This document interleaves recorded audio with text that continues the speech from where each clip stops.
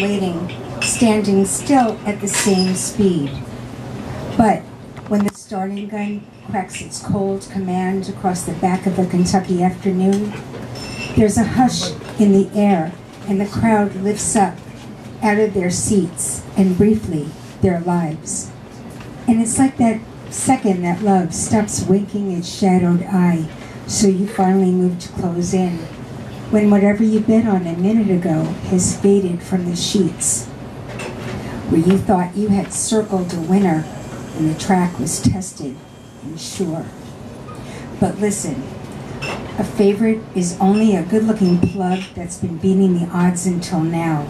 Just lift up the gate, and his ankle could twist like a question in the mud, or take off his blinkers, spook him with the hooves of the horse next door, and he's running the other way.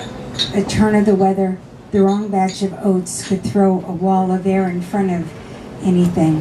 A lover's heart, or the nose of a horse whose neck is stretched across the finish line, where the sun has shifted left, his own shadow coming in first.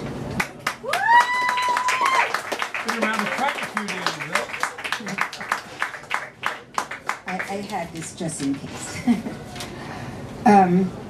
This is called Instructions for My Funeral. Buy me a new suit, for crying out loud. The suits in my closet reek of weakness and my mistress's musky sweat. Tell my wife how ridiculous love became after all those years. Tell my children that I should have hired other fathers to make up for the one I wasn't. Invite my parents. Never mind that they are long buried. Write out an invitation and mail it to their graves. Most important, make sure that I am really dead. All those stories you hear about fingernail scratches and knuckle prints on coffin lids. Stick me with needles. Set fire to my toes.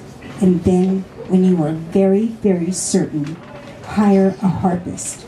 Dress her like an angel. Starve her until she is translucent and wan. When the mourners arrive, seat them too close together. Give them something to complain about other than my death. Afterwards, take everyone out for coffee.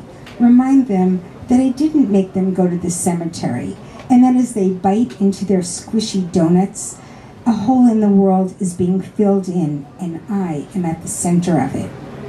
Tell the waitress the check is on me.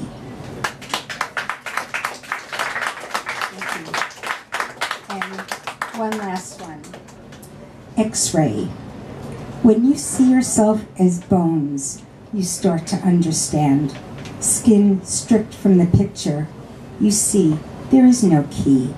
It is only invisible heartache that keeps you locked inside the cage of your own brittle ribs. Thank you.